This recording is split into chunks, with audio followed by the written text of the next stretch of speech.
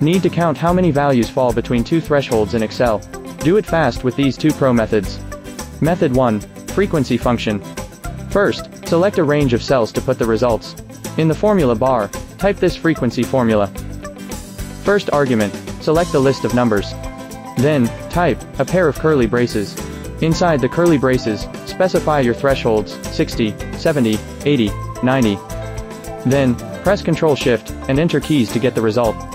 The counts for all value ranges are calculated in one operation. Method 2. Pivot table. Select data range firstly. Then, click Insert tab. Pivot table. In the dialog box, choose where you want to put the pivot table. Then, click OK. In the Pivot Table Fields pane, drag the Value field to Rows area. Go on dragging it to Values area. Click Drop down in the Values area, and select Value Field Settings. In the dialog box, choose Count from the list box. Click OK button. Right-click a value in the pivot table and choose Group.